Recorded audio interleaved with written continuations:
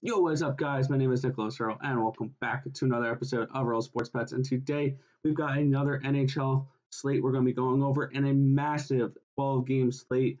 So we're not going to waste too much time on the intro and stuff like that. You guys know what to do. Give this video a thumbs up and subscribe to the channel if you haven't already, and turn on post notifications so you guys are notified each and every time we come out with a video here at Earl Sports Bets. You can also follow us on our social medias at BetsEarl on Twitter, at Earl Sports Bets on Instagram, and you can, if you want to join our Discord chat, the link to that will be in the description of the video down below. And as always, leave your best bet in the NHL in the comment section below. All right, quick recap of yesterday, and bam, we are on a roll in the NHL, going 4-0 last night. We're 14-4 in our last 18 plays. We're 8-1 in our last 2 days, 9 plays. We are on fire right now. Looking at yesterday, Boston got us the easy win, 5-1 versus the Washington Capitals. Anaheim and Colorado cashed the under 5.5 as it was 2-2 entering the third, no goals in the third, forcing overtime. Colorado wins in overtime. Minnesota, an easy 5% best bet winner as they take care of the Arizona Coyotes, 5-1. Arizona was never in that game, and the only game to make us sweat yesterday was those St. Louis Blues. Jeez, they were down 2-1. With about 45 seconds left, they scored an empty net goal, where they scored a goal with an extra attacker to force overtime, and then they get the win in overtime. Huge win there for St. Louis. I think this is a good sign for things for St. Louis to come. But we went 4-0 yesterday. We're now 116-99 in the NHL, hitting at 54%, including a decent amount of plus dogs in there too. So we're doing really well in the NHL this season. So let's continue that with today's massive slate. Why don't we hop into it? All right. Starting with the 1 o'clock games here. We're starting with the Buffalo Sabres and the New York Islanders. Minus 213 for the Isles, plus 191 for the Sabres. Over under of 5 goals. And this is a game where it's just tough to approach this game anywhere. I really like the Islanders in this game, but once again, that minus 213 price tag is keeping us off of the Isles today. And the total, I would like the under if it was at 5.5, not 5.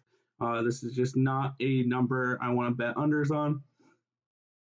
That being said, could the Islanders and the Sabres do that? Absolutely. It could easily be a 2-1 game because that's just the styles of these teams. But I'm not trying to bet that under of 5. Overall, this game is a complete pass. If anything, I may lean towards the plus 1.5 for Buffalo. That could be an option, but I'm not trying to turn a big dog into a small favorite, and I'm just going to completely pass on this game. There's tons of other spots on this card. We don't have to go on after every single one. So the New York Islanders and the Buffalo Sabres, that's going to be a pass for us this morning. Next, we have the New York Rangers and the New Jersey Devils. Minus 120 for the Rangers, plus 109 for the Devils, over under 5.5 goals. That's going to be another pass for me. I'm not really getting too much of a feel for this game. It's 2-1 New Jersey in this series so far. I think I would lean towards the over, especially with Alexander Georgiev in goal instead of Igor Shesterkin. But I don't really feel like Mackenzie Blackwood is someone I really want to bet overs against right now. He is a talented goalie. And this New York Rangers team is a under machine. 7 overs, 14 unders. 3 of those overs are against New Jersey. I would lean towards the Devils, lean towards the over for this game, but it's a complete pass. All right, we got our first action on this card in this next game. We have the Philadelphia Flyers and the Pittsburgh Penguins. Minus 107 for the Flyers, minus 103 for the Penguins. Over under of 6 goals.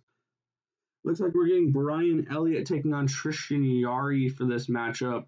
Elliott coming in 6-1, 926 save percentage, only allowing 2.15 goals per game. But this is a great revenge spot for the Pittsburgh Penguins. I almost said Pittsburgh Pirates. They're getting in baseball already. We're going with the Penguins here, minus 103. I think Crosby can get a goal or two. I think this team bounces back after collapsing in that last game.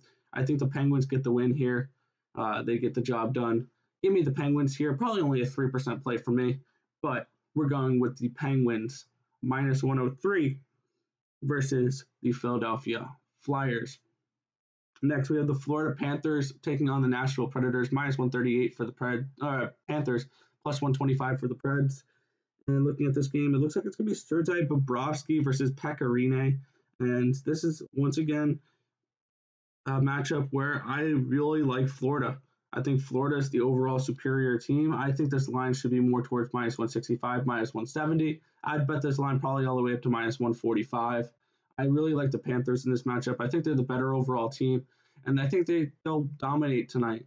That puck line at minus one or plus 170 could be interesting, but I'm going to go with that minus 138 money line for the Florida Panthers tonight.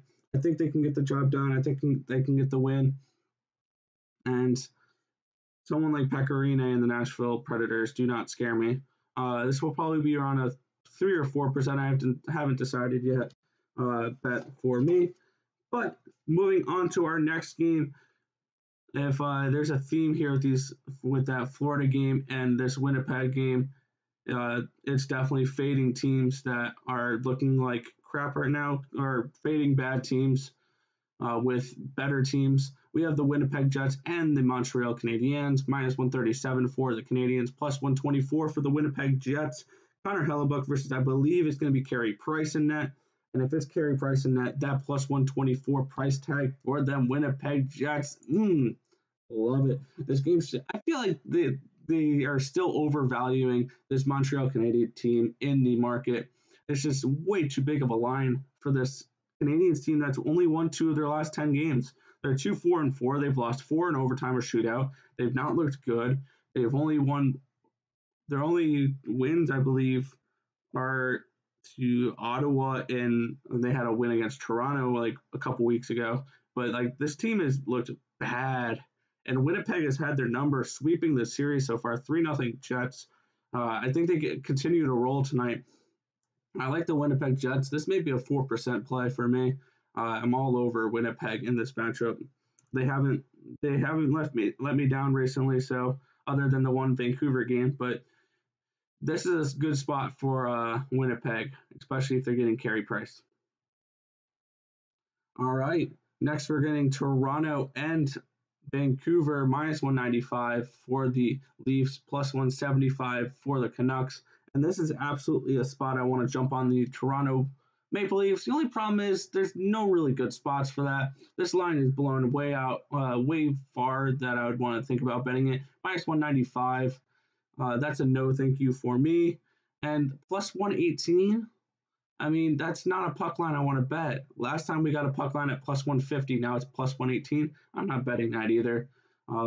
If we look maybe on the three-way line, you can get them at minus 130. But still, that's just way too much to try to bet a line like that.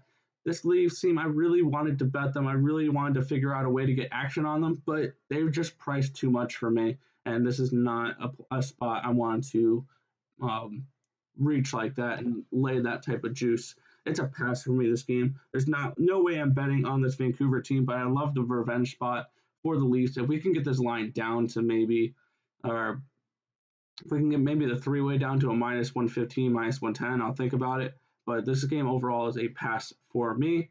Next, we have the Minnesota Wild taking on the Arizona Coyotes. Minus 145 for the Wild, plus 131 for the Coyotes. And this is another game where I actually do have a play on this one. It's not on the side, though. It's my only total play of the day. But looking at this game, we're getting Cam Talbot and Darcy Comfort. Comfort coming back off of an injury. And Cam Talbot looks okay, not great so far this season. Minnesota was my big 5% play yesterday. They cashed for me. This is not going to be a 5% play, though, but we're going with the over here. I like that plus money as well on that. These two teams have been playing towards the over so far this season. 13 overs, 8 unders for Minnesota. 14 overs, 8 unders for Arizona. Minnesota has gone over in their last 4 games, and this team is just a team that's just scoring goals right now. And I don't think Cam Talbot's someone that scares me for an under. These two teams can score. It's on the second half of a back-to-back, so I expect some scoring here. Give me the over, 5.5. Give me that nice plus money on total, and I'll take it. Next, we have the Colorado Avalanche minus 240. Jeez. Versus the Anaheim Ducks. You can get them at plus 214, over under of 5.5 goals. And this is a team that plays Colorado close for some reason. I may have an additional play on the Ducks at plus 1.5 goals at minus 120. I don't think the Ducks will win this game, but if we look at last game, it was an overtime game. They've played them really close this season. It's no bet for me right now. It's a pass for me. But if you guys follow me on Twitter at Nicholas_Earl, I might tweet out saying I'm going to bet the Anaheim Ducks puck line. But for this game, it's going to be a pass for me. And we're going to move on to our final 4 games. We have Columbus taking on Dallas, minus 135 for the Stars, plus 122 for the Blue Jackets. And this is another one, just like that Winnipeg game, just like the Florida game. We're going to fade a bad team here. We're going to fade a team that's struggling. We're going with Columbus here, plus 122, versus the Dallas Stars, who have won 1 of their last 10 games. This Dallas Stars team has been, their season's panic button smash right now. Like, this is a really bad look for this Dallas Stars team. And I don't see it getting any better anytime soon. This is going to be a team that they might miss the playoffs, and I wouldn't be surprised if they did. This Dallas Stars team, they're going to need to pick it up, and I don't think it starts tonight. I like Columbus plus money for a team that has actually won more than 1 game in the last 10. I'm totally okay with that. Give me the Columbus Blue Jackets plus 122 versus the Dallas Stars team, and we're going to continue to fade them until they prove us otherwise. All right, next we have the St. Louis Blues taking on the Los Angeles Kings. And wow, this was an exciting game last night. And we're going right back to St. Louis tonight. The St. Louis team is starting to pick it up. They've won their last 4 games. Granted, 3 of them were against Anaheim and San Jose. But I feel like this team is starting to put it together a little bit more. They're coming back from games. They're looking better. I'm expecting a good performance out of Jordan Binnington tonight. It's going to be Binnington versus Quick. I'm expecting a little bit more out of Binnington here. It's going to be, I think he's going to have a good game tonight. I think they get it done. I think they get their revenge from LA coming in a week or 2 ago and coming in and sweeping them in St. Louis. They're going to go in there. They're going to sweep them in LA. Give me the Blues. Also, the Kings have not looked good since their 6-game win streak. These two teams are on opposite ends of a spectrum right now. St. Louis is 4-0 in their last 4. LA is 0-4 in their last 4. I think the winning streak continues for St. Louis tonight. Give me the Blues here.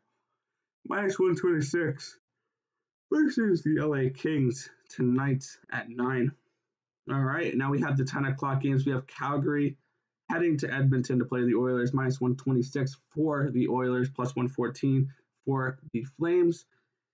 And this is absolutely a get-right spot for Edmonton. Off of 3 bad losses versus Toronto, I think the Oilers get some offensive production tonight. McDavid can only be shut down for so long, and expect something out of McDavid and Draisaitl tonight. Expect a good performance out of Mike Smith and net, and expect a Edmonton Oilers win tonight versus the Calgary Flames. I'm 100% down on this Edmonton Oilers team to get the job done. The only thing that's a little bit on the other side for me with Calgary, I think Jacob Markstrom's returning tonight, which could be interesting. I think he may be a little rusty, though, so this is something to keep an eye out for. But I still like Edmonton in this matchup. This is 100% a get-right spot versus a struggling Calgary Flames team that seems to only be able to beat Ottawa right now. All right, in our last game of the night, we have the Vegas Golden Knights taking on the San Jose Sharks, minus 201 for the Knights, plus 180 for the Sharks. And this game this is going to be a pass for me. I'll lean the Sharks, though, and the only reason is I think it's going to be Marc-Andre Fleury on a back-to-back. If not, it's going to be Oscar Dansk. And if Oscar Dansk is starting, I'm 100% betting the Sharks team. I don't trust him in net, so This is going to be a pass for me. Once again, follow me on Twitter if you guys want to find out if I'm going to be betting the San Jose team tonight. If Oscar Dansk is in net, you can follow me there at Nicholas_Earl. That's my personal one. But this game right now is a pass for me. But let's go recap over our plays for today. We're going with the Pittsburgh Penguins at -105, the Florida Panthers at -138. We're going with the Winnipeg Jets at +124. We're going with the over 5.5 goals with the Arizona Coyotes and the Minnesota Wild. We're going with the Columbus Blue Jackets at +122. We're going with the St. Louis Blues at -126, and the same line -126 for the Edmonton Oilers tonight versus the Calgary Flames. If this information was helpful to you guys at all, feel free to hit that thumbs up button and subscribe to the channel down below if you haven't already. But that's going to just about do it for this video. I want to thank you guys for watching. Remember to like, comment, and subscribe as always, and let's make some money. Let's cash some bets in the NHL tonight, and I'll catch you guys in the next video. Peace out, guys.